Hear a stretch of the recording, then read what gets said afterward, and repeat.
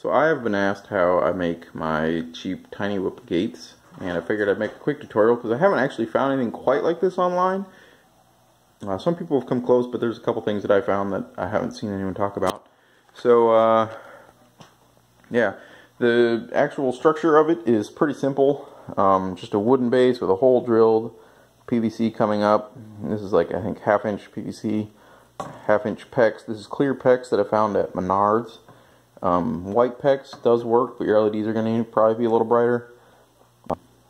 So the clear stuff works pretty well. This is 5-foot loop. It comes in 5-foot sections, or at Menards it was 5-foot or 100-foot. So I bought a handful of 5-foot sections because 100 is overkill. And then for this part, this one I've 3D printed, but generally for convenience, it's much easier to do something like this, these little T connectors, and that works just fine. There's no reason to have to 3D print anything. And then here I ended up having to wrap electrical tape around this side to make it a little more stiff so it wouldn't tip over on me. And that's pretty much it there.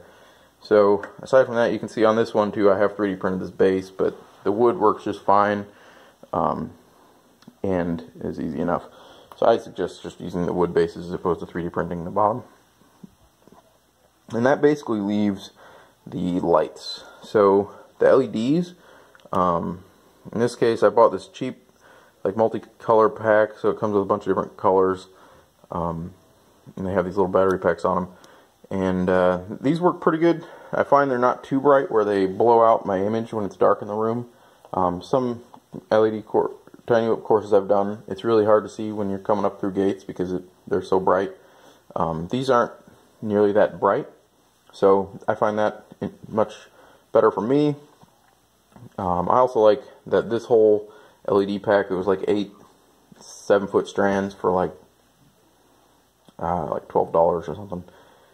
So you can get quite a few, and there's lots of different varieties. I'll put a link to the ones I bought in the description, but there are plenty of other options too. And then basically I just drill a small hole right up here and then you just run the LEDs through that. And you want it to come out the hole so that you don't have to try and figure out how to get it out somewhere else. But and that's pretty much it.